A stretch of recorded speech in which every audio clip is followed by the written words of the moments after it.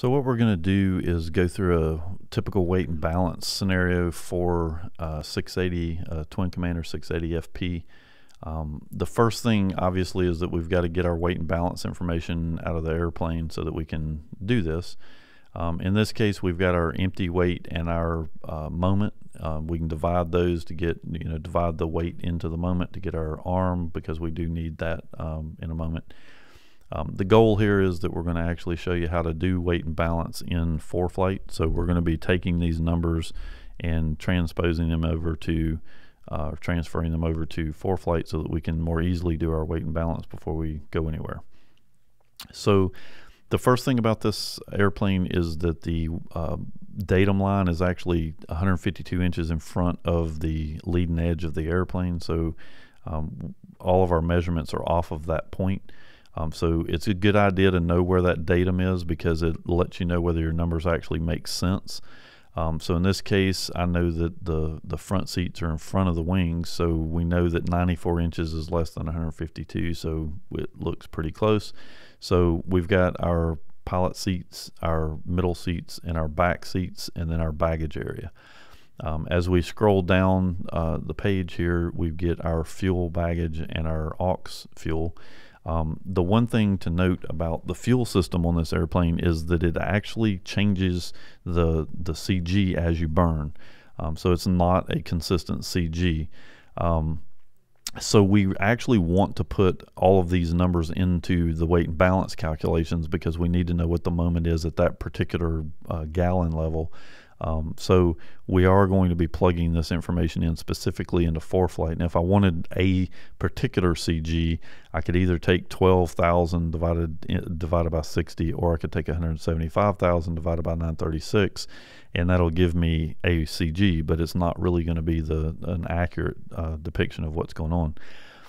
Another thing is our outboard aux tanks. There's 67 gallons that goes into those.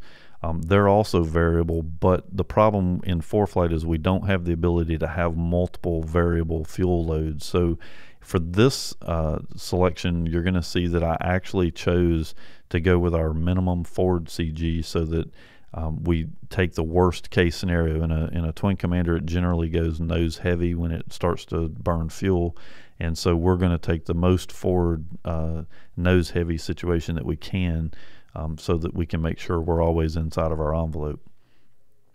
Our baggage area, it can hold a maximum of 350 pounds. So I chose to use this area, and these are all static, so it doesn't really matter what you pick. But I just took 350 into 70,000 to get my CG on that particular area. Now, on this airplane, if you look up here at the top, we actually have a minimum and maximum load limit.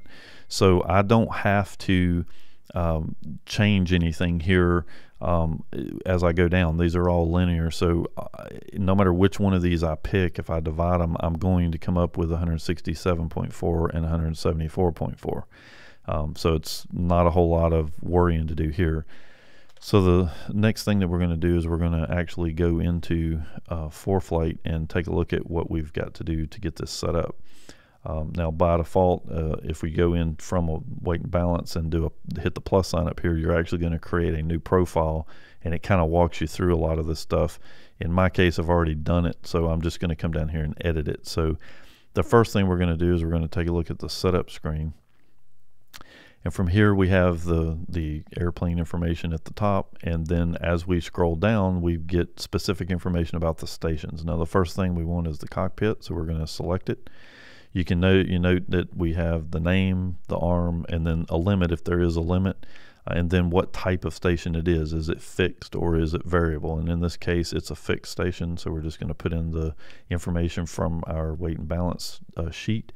We're going to do the same thing for our forward and middle seats, and also the baggage area, because none of those change, so they're all pretty specific. Now, in the baggage area, we have a limit, so you can see I've put in 350 for the limit there. Now we get our empty weight and CG for the airplane. Now the thing about this is if I put the moment in from the sheet, it'll automatically calculate the CG, or if I put the CG, it'll automatically calculate the moment. So it kind of helps you out with that. We get our weight limits for the ramp and takeoff weights, landing weights. And then we get our actual CG limits. Now to do the CG limits, what we're going to do is we're going to come back over here to this chart, and we're going to take a look. We want our, in this case, our forward CG limit. So we're going to look over here on the forward side, the less value here, and we're going to take our less weight, the lower weight, divided into the lower minimum. So this is our forward CG, and then this is going to give us the first part of it. And then we're going to come down here to the bottom to our maximum weight, and again that forward CG, and we're going to get that. So you can see that we have in the forward CG limit, we have our numbers plugged in here. So you're just going to click on the thing, fill in the numbers that it's supposed to be, and hit save. So we get our forward CG limit. To get the aft CG limit, we're going to come back up here to the top, take the same 4,800 and divide it into 837,000. And then we're going to come down here to the bottom and take the 8,000 divided into the number over here times 1,000, and then that's going to give us this number. So in this case, because it is linear, these numbers don't change. So we could have just taken the weight, and this is our min, the 8,000, and this is our max. So we could easily calculate it without having to do much math here. Now, the problem with this particular airplane is that when we get ready to do our fuel, you'll notice down here at the bottom, when we come up here to create our fuel, so right here is our fuel tanks. Now, Foreflight doesn't currently have the ability to have multiple moment tables for 2 different fuel tanks. So what I chose to do is actually take the worst case scenario for my aux tank.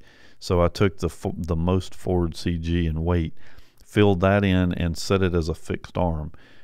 So because I can't really do much with the aux tanks, because I'm really more interested in the main tanks because they've got more fuel in them. So when I go over here to the main tanks, you'll notice that everything's the same. I've got my arm and limit and all that stuff in here, but the thing down here at the bottom is I actually changed it to a variable arm because I actually want to put in different values for the limits. So you're just going to change that to a variable arm, and then what you end up with is down here at the very bottom, we're just going to take the numbers from our chart and plug them into here. So now over time, depending on how many gallons of fuel I have different moments that I'm going to be calculating against. And you can see here in the middle of the screen where the chart is, it actually has a squiggly line there because the moments are actually changing as I'm burning fuel out.